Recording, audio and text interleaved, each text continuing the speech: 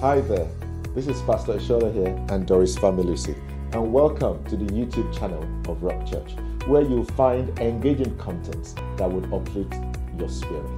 And whilst you're here, remember, turn on your notification, leave a comment for us, subscribe to our channel, and share this broadcast if it's a blessing. God bless you. Thank you, Jesus.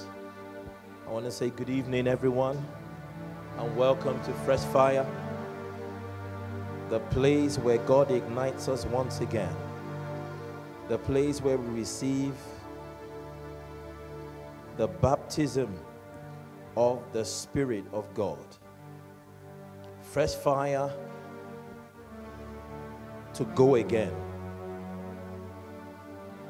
Fresh fire to be sustained again. And I want to welcome our online audience and assembly and community. God bless you. Thank you for joining us again. It is with great pleasure that we have you as part of our family. We call you our digital family. And very soon, by the grace of God, we trust and believe that we'll be seeing you face to face very soon. In the mighty name of Jesus Christ. Amen and amen and amen. I'm sure some of us may know, perhaps all of us, but isn't it great to have Papa back?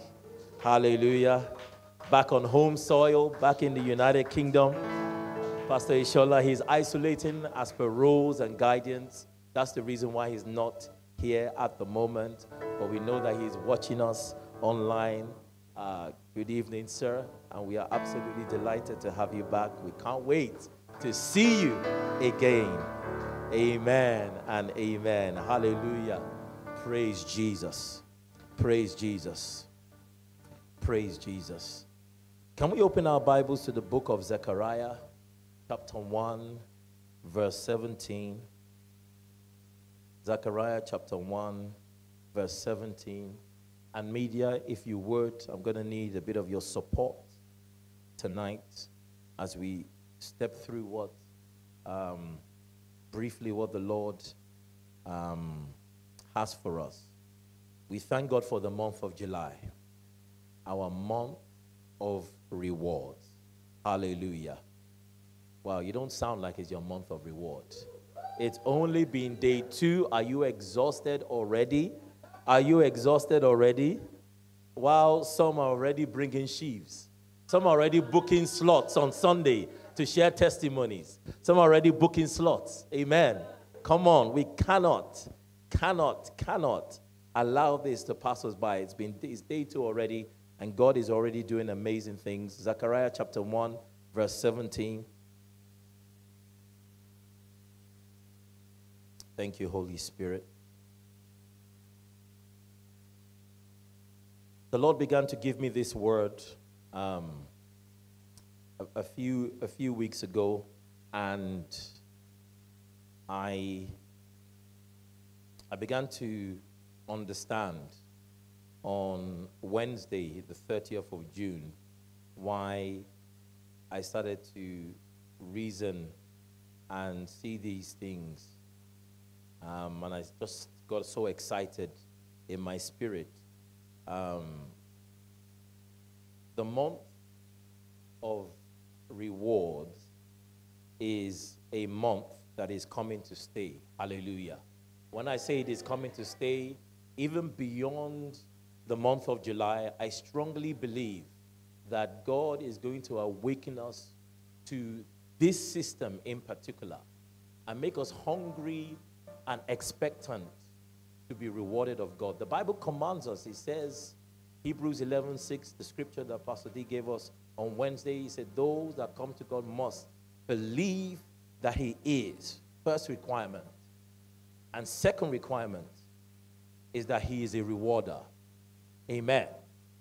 Of 2 requirements in coming to God, one of them is that you must believe that he rewards.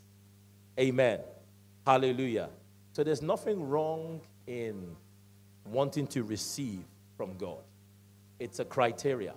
There's nothing wrong with that. Of course, there has to be balance in everything that we do, and there is the part that we play in our giving, in our service, in our submission, in our obedience.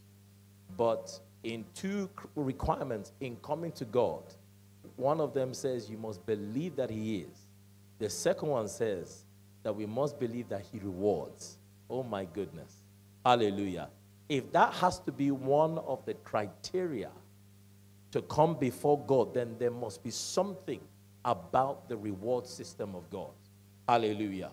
There must be something about the fact that God is more keen in rewarding us more than we anticipate or expect to be rewarded. Hallelujah. There must be something about it. What is it about God? What is it about the system and the way that he operates that he is more intent in blessing us, so much more than we want to be blessed? As desperate as we are, as keen as we are to share a testimony, I was telling my wife, I was like, wow, when was the last time I shared a testimony? I'm so eager to come out. And it's not that God has not been doing things, but you know, sometimes when you're just putting things together and it's like, okay, the days are passing by, and it's like, Lord, I'm due a testimony right now. I'm due a testimony to share. And I was saying to my wife, it's almost like I've been looking at the days go past. I was like, I need to share a testimony soon. Hallelujah. And God gave me a testimony. Hallelujah. God gave me a testimony, and I can't wait to Sunday to share it because it's powerful. It's one of those testimonies that sit in between. It sits in between June, the month of the secret place, and July, the month of rewards. It just tabernacles there in between. I was like, do I ascribe this testimony to June, or do I ascribe it? One of those where the encounter happened in June, but the manifestation occurred in July, if you know what I mean. On the 1st of July, that's when the manifestation happened. Hallelujah. So it just tabernacles right there in between. So I'm going to ascribe it to June and July. Hallelujah. Amen. Amen. But God wants us to testify, because the testimonies of God and the rewards of God are beyond us. And in this scripture, we're not going to finish it today. I'm just going to sort of you know, it's almost like every single one of my, I'm not finishing, you know, everything, part 1, part 2, part 3, I don't know. But God will help us. But this is more like an introduction. Hallelujah. It's an introduction. We can't get Zechariah 1:17? Oh, there, okay, yes. Every time I look back, I don't see it. There it is. Thank you very much, media. All right. So, Zechariah 1:17. It said, cry yet, saying, thus saith the Lord of hosts, my cities through prosperity shall yet be spread abroad, and the Lord shall yet comfort Zion, and shall yet choose Jerusalem. Hallelujah.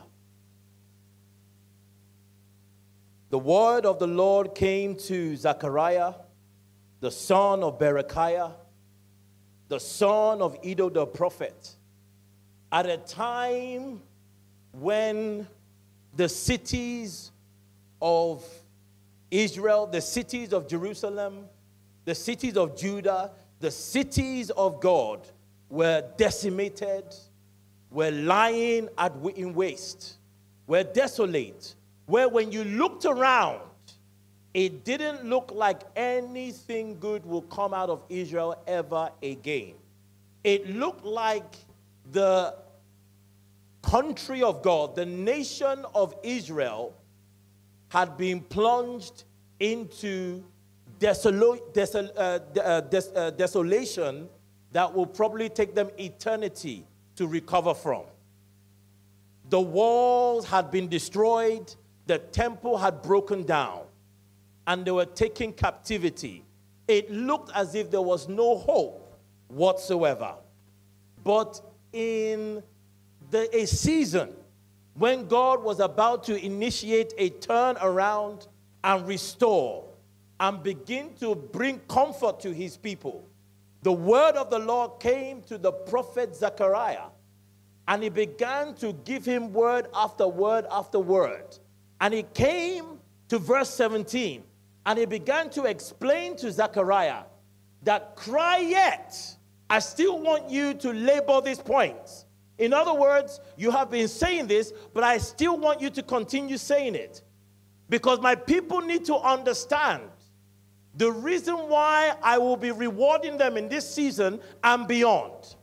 People need to understand the purpose of why God brings reward, why God prospers his people.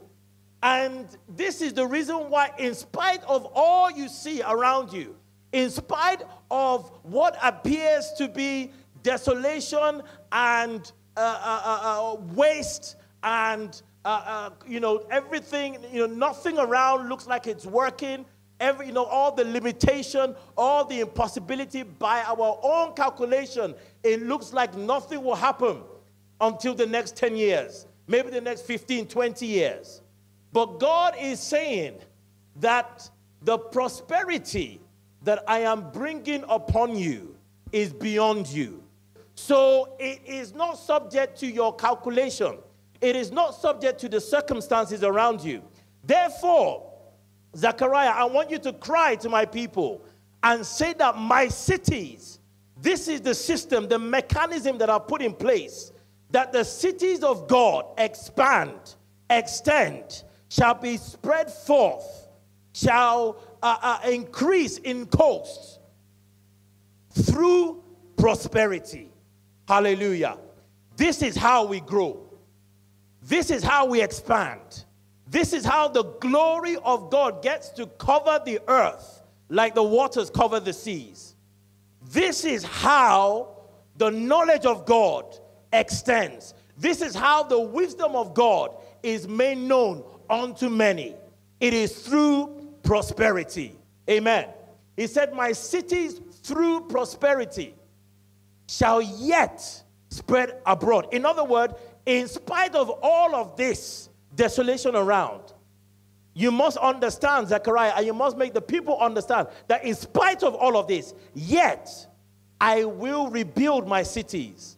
And not only will I rebuild them and restore them to their former glory, they will extend beyond their current coastlines.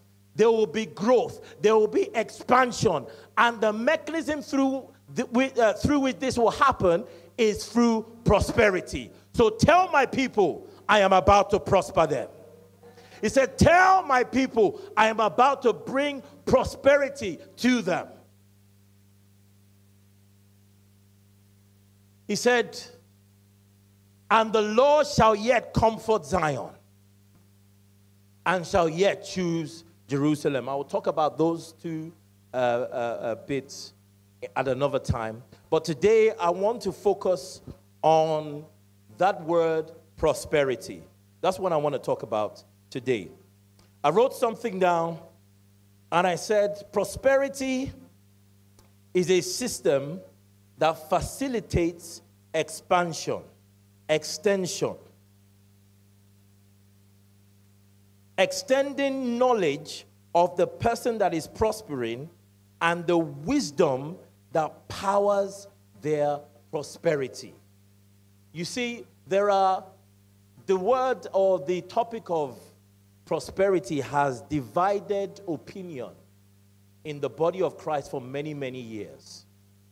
The topic of prosperity have brought a lot of heated debates. It has brought a lot of criticism to many. It has really, really caused a lot of pain, let's admit, in the body of Christ. There is a sect of people that love prosperity and the gospel of it and the teaching of it. And there is also a sect of people that do not. And through this scripture or through this teaching, the intention of God is to make us understand that a system of prosperity, once understood, will completely put an end to that debate and that division once and for all. Hallelujah. The moment the children of God begin to come to a place of understanding that the purpose of prosperity is beyond you and I, and has an eternal kingdom agenda in our lives and in this world that we live in, the earlier and the quicker we come to that understanding, then the quicker we'll be able to dissolve the debates once and for all. And this is on this basis and on the strength of this understanding, will the church be able to stand and declare publicly and with conviction, I love prosperity. Hallelujah. And I want to prosper. And I pursue it with everything within me. Hallelujah. Hallelujah. We're stepping into this slowly. But I'm very confident that God will speak to our hearts. Amen. Amen. So he says, through prosperity, my cities will yet be spread abroad. So if let us consider, if you don't mind, let me use some examples of some well-known celebrities, that we've known over the years. Let me use an example of, I could use anybody, but let me just use Michael Jackson for an example. We all know Michael Jackson, or at least if you're a certain age, you will know who Michael Jackson is. A very successful musician, singer, songwriter, a very prosperous one. Now, there was a time in his life, Michael Jackson we're talking about now, there was a time in his life that nobody knew about him. True or false? True or false? There was a time in his life where nobody knew a thing about him. But then there came a season in his life where he entered into something that began to expose certain features and talents and gifts that he had. All of a sudden, people began to notice and focus on the gift and the talent and the musical abilities, his voice, and then all of a sudden he began to what? He began to prosper.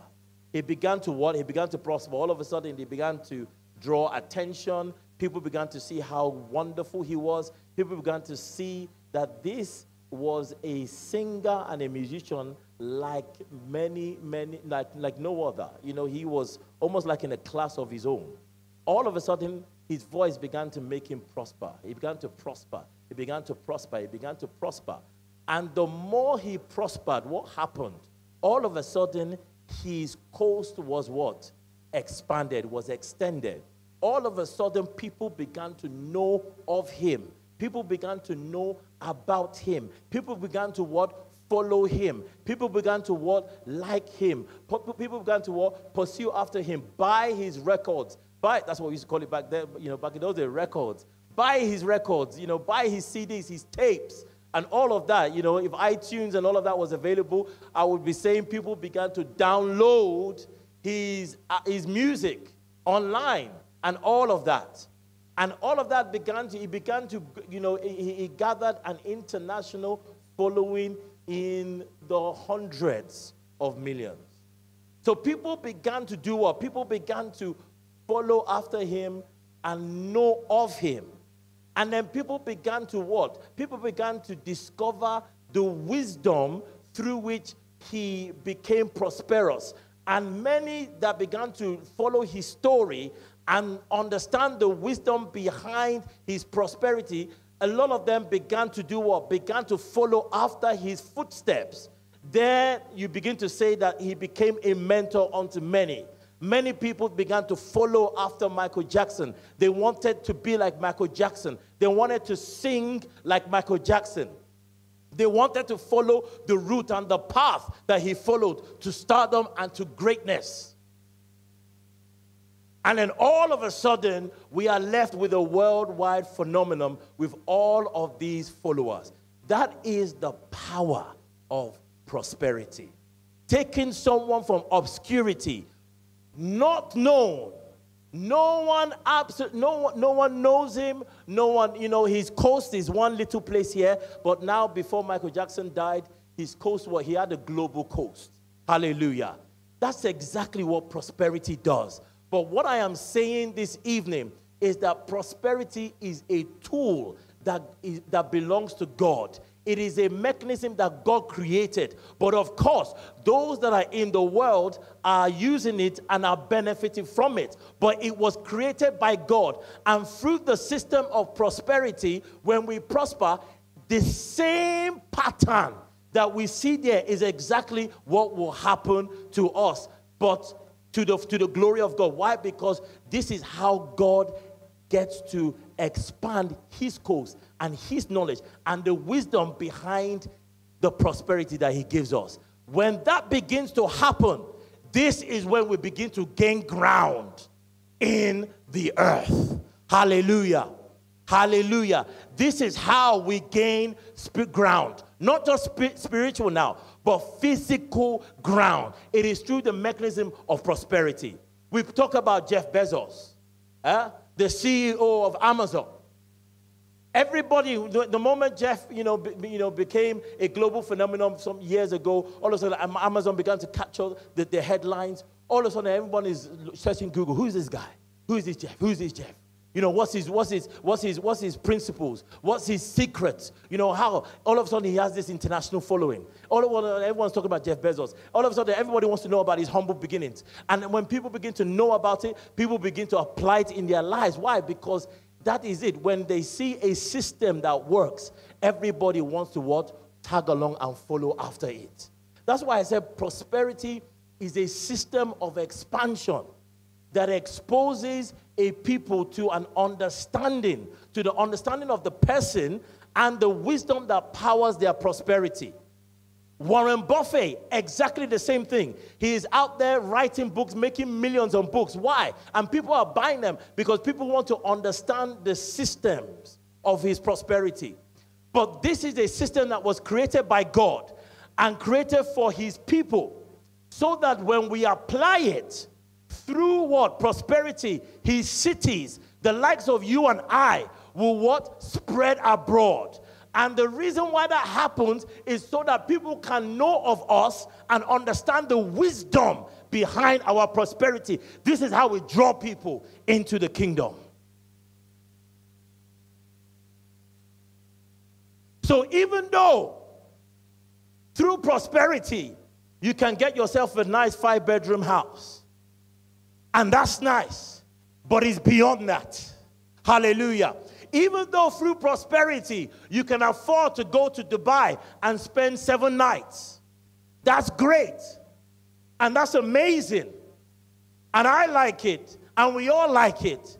But the point of this prophecy is that, my children, I will prosper you, but it's beyond you. So while you will partake of it, and of course you will enjoy it, the purpose of why God prospers us is to cause his cities to expand. And by the expansion of his cities, his knowledge expands. His wisdom expands. The Bible says that Job was the greatest man in the East. That was his coastline. It meant that everybody within that place would have known of Job. They would have researched Job. They would have researched the kind of man he is. And I tell you what, there will be many, many people that would have done what? Followed him. And followed his principles simply because he was a man that prospered. That's what prosperity does. It has the ability to attract people. It has the ability to draw people in. When the Bible says in the book of Micah chapter 4 that in the last days, the mountain of God shall be established above all the mountains of the earth, and people shall flow into it. What do we think that scripture was talking about? It was repeated in Isaiah chapter 2 as well. What are the prophets saying? A time will come when the horns, Jesus, Zechariah 18, where we continue there, the Bible, he saw a vision. He saw 4 horns. Kalibra Naka. He saw a vision. He said, what do you see? He said, I see 4 horns. And God made him understand that I'm digressing. I'm digressing. Let's not go into that. Let's not go into that. That's for another time. That's for another time. He said, David said, he said,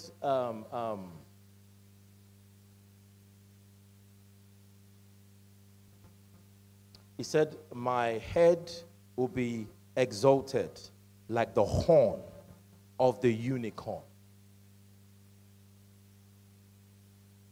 Hallelujah. Hallelujah. There are horns. Let me just go into a little bit. There are horns that are positioned during that time when Israel was, being destroyed and being overtaken by Nebuchadnezzar and all of that. That was all what was going on in the physical. But do you know what was going on in the spiritual? There were 4 horns that were positioned. And as long as those 4 horns were exalted, these were the horns of darkness. These were the horns that were positioned by darkness. So as long as those horns are exalted, it is impossible for anybody in that region to prosper. That was the reason why Nebuchadnezzar was able to come in and completely decimate and destroy Israel. Hallelujah. No one could prosper. No one could rise. No one, it would be utter desolation. Why? Because the horns of the kingdom of darkness were being exalted in a place where it was the children of Israel's horns that were meant to be exalted. But thank God for his word. He said, my horn shall be exalted. He said at that time when God was about to bring a restoration, the Bible says that God said, he said, what else do you see? He said, I see 4 carpenters. Another one said, I see 4 blacksmiths. You know what their job is? To cut off. To cut off, thank you, man, to fray, to remove those horns. Hallelujah. Because in the removal of the horns that are exalted in the of the kingdom of darkness, then the children of God, our horns can then be exalted. That is the prosperity that God wants to give. Sometimes we think things are not working, and we look at I was not promoted. Things are not working because in this region, there's no market, nothing sells. There are things that happen in the realm of the spirit. Hallelujah. They are horns that are exalted, that are preventing the horns of the children of God from being exalted. You cannot have 2 sets of horns. One must be exalted, one must come down. And the one that is exhausted per time, per season, is the one that prospers, is the one that has the strength, is the one that has the upper hand. So there are sometimes we need to go into prayers to cut off every horn that is exalting itself, in my life, in my home, in my family, in my finances, in my region, in my area. And in the cutting off of those horns, you now begin to declare and say, Lord, I declare that my head shall be exalted like the horn of the unicorn. And watch what will happen. Watch what will happen. Look at what happened in Israel. If we go into that after this season, look at what happened when those carpenters, those blacksmiths came and they shaved it off. Look at how God turned things down. Look at how the walls were rebuilt. Look at how the temple was rebuilt. Look at how business came into Israel and there was prosperity everywhere. But the purpose of this prosperity is for kingdom expansion. So it's okay to have a nice car. It's okay to have designer clothes. It is okay to have lovely houses and go on nice holidays. But what we must understand as a body is that the prosperity of God, first and foremost, is for expansion of kingdom. And that is the reason why, by the grace of God, I constantly tell myself, myself and Pastor Shola was out there, and one of the Pizza Hut guys came. Obviously, Pastor Shola with his lovely BMW out there, white BMW. And then the next car, by the grace of God, was our, Land Rover Sport Discovery. And then the next car was Sister Sotonya's Mercedes-Benz. And the guy just came outside and he just said, come you church guys, how come you just have so much nice cars in this place? Like, how come you've all got such nice cars? And he was like, and as you know, Pastor will know, this is someone that, by the grace of God, we're trying to bring in by the grace of God, and has already committed himself and said he will come a few times and everything. We've prayed with him and all of that by the grace of God, and we know that his time is very, very soon. But this is what prosperity does. You like my car? Come, let me tell you how I got the car. It's not about showing off I got a better car than you. This is not the purpose of these things. And that's the reason why sometimes God withholds. It looks as if these things are withheld from us. It's not about my this is better than yours, or my that is bigger than yours, or I dress better than you. Those are nice. They really, really are. But it's all about expansion. It's all about expansion. Through prosperity, my cities shall spread forth. Yet, in spite of all of this, Israel, receive ye the word of the Lord. Through prosperity, I would expand you. I'm rounding up now. I will bring expansion to you. Through what? Prosperity. My cities. Remember that scripture? Hebrews 12, 22 to 24. 22 said, we have come to Mount Zion, the city of the living God. This is the city of God. We are all cities of God. You can break it down. The church, the global church, is a city, is the city of God. And then us as churches, Rock Church, KICC, Foursquare, all the churches, the denomination, the churches of God that honor Jesus Christ, they are also cities. And then your family, the Daniels, the Kings, the Okolos, we are all what? We are cities. So if God is saying that through prosperity, his cities shall spread forth, what he is saying is that every level, city level, Psalm 46 verse 4, it says, there is a river, the streams thereof make glad the what? The cities of God. Now verse 5 says, now likened it to a lady, an individual. It says, where is it? God is in the midst of her. A city, her. What does that mean? So even as an individual, you can be a city. Hallelujah. So when God said that through prosperity, his city shall be spread forth. As long as you are prospering, God knows that the knowledge of God and the wisdom of God that brought about that prosperity will also spread. This is how we draw people in. This is how we attract people. Are you telling me right now, by the grace of God, if I became a multi-millionaire today, it is finished. It is finished. Let's rise up on our feet. In this midway, it is finished. By the grace of God, it is finished. It is finished. It is finished. What? A believer that loves God like crazy, a multi-millionaire, I'm telling you, it is finished. It is finished. You know when Jesus said, it is finished, it is finished. Imagine you all, people that love God, that pursue after God with everything within you, and you now have the funds. What are we talking about here? What are we talking about here? Do you know the amount of ideas that we have in this place? Do we know the amount of dreams? All I need to do, I will just drag a number of people, resourceful people, deaconess come, events coordinator come. What can we do? Money is no object. What is the idea here? That's what we are talking about. Everybody here will know that something is happening here. Hallelujah. Let's just lift up a prayer to God. Let's just lift up a prayer to God. Let's just lift up a prayer to God. This is why the reward system of God is coming to us. This is why we must be rewarded in the month of July and beyond. Because this prosperity goes far beyond us. Come on now. Shakanda le poruta payandas. Kekerima runale fehila raanos. Shabato ranake. Thank you, Lord Jesus. Thank you, Lord Jesus. Thank you, Lord Jesus. Thank you, Lord Jesus. Father, we honor you. Lord, we give you praise. Thank you, glorious God, for your prosperity in our lives that is meant for expansion.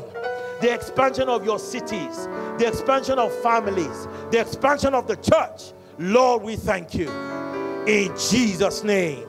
And I think it's a very good place to pray one more prayer. Again, like I said, we'll go into the other stuff another time, but just one prayer. Can we have Zechariah chapter 1 from verse 18? Zechariah chapter 1 from verse 18. Now just follow after me, media. So verse 18 said, "Then lifted I up my eyes and saw, and behold, 4 horns." Verse 19. "And I said unto the angel that talked with me, What be these? And he answered me, These are the horns which have scattered Judah, Israel, and Jerusalem." And you're telling me it was Nebuchadnezzar. Nebuchadnezzar doesn't have what it takes to scatter the children of God. But the Bible says in Daniel chapter 1, from verse 2, it said, "And Babylon encamped around Israel, and the Lord gave Israel into the hand of King Nebuchadnezzar." But you really think it was King Nebuchadnezzar that was doing it? Look at what was happening. Verse 19 there. This is what inhibits the prosperity of the people of God, because Satan doesn't want the knowledge of God to spread. And he said unto the angel that talked with me, "What be these?" And he answered me, "These are the horns which have scattered Judah, Israel, and Jerusalem." Verse 20. "And the Lord showed me what?" And the Lord showed me what? You know, carpenters, they have all kinds of tools. Come on now. Verse 21. "Then said I, What come these to do? And he spake, saying, These are the horns which have scattered Judah, so that no man did lift up his head. But these," next, "but these are come to fray them, to cast out the horns of the Gentiles. We lifted up their horn over the land of Judah to scatter it." Begin to declare, begin to declare, begin to declare. In this nation, in this Medway, in your home, in your house, begin to fray them, begin to pray. "I fray every horn lifting up his head to scatter me, to scatter my finances, to scatter my ability to prosper, to scatter my business. In the name of Jesus, I begin to fray them by the power of God, by the investment of the Holy Ghost. We fray them, we destroy them in the name of Jesus Christ." Father, we thank you. Lord, we give you praise. In Jesus' name we pray. Amen and amen.